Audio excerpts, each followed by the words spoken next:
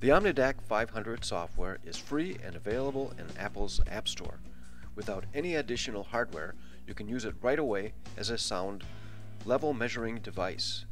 What you are seeing here is a run screen that is brought up instantly when you run the application. The run screen that you see will depend on which of the 4 functions you select from the main setup menu. In this case, we are doing sound level, so there are a number of parameters that we can use with the sound level testing. For instance, we can select how long we want to run a test for, either continuously or anywhere from 1 second to several days.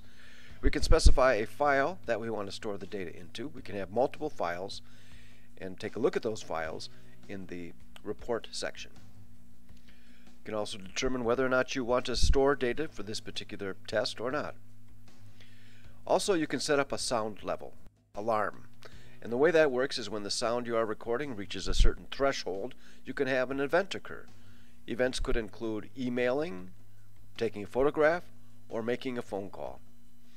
If you're emailing and making a phone call, you need to set up some additional parameters, such as an email address and a phone number to call. Also included in this alarm action setup is the ability to determine how frequently the alarm is activated. For instance, if you have the alarm activating quite often, you may want to restrict the number of notifications you receive. So you can specify that in terms of seconds.